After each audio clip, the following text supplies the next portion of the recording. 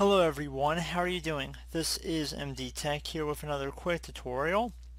In today's tutorial I'm going to show you guys how to hopefully resolve if Windows 10 is not connecting to Wi-Fi and it's stuck on checking network requirements screen and it just never seems to end. So in this brief tutorial I'm going to show you guys how to hopefully resolve that. So we are going to jump right into it, and we're going to start by opening up the start menu. Just left click on the start button one time, and you want to proceed to type in device manager. Best match should come back with device manager. Just want to left click on that one time.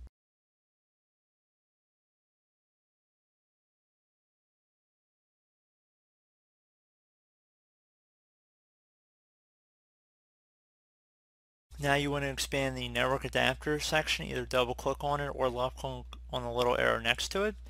Now you want to uninstall your network adapter here, which will be reinstalled after you restart your computer.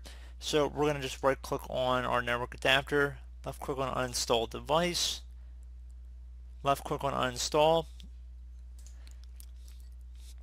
So we'll take a moment here. So then I would suggest restarting your computer, and then hopefully the driver should automatically be reinstalled and you should be good to go. So as always, thank you guys for watching this brief tutorial. Do hope I was able to help you out, and I do look forward to catching you all in the next tutorial. Goodbye.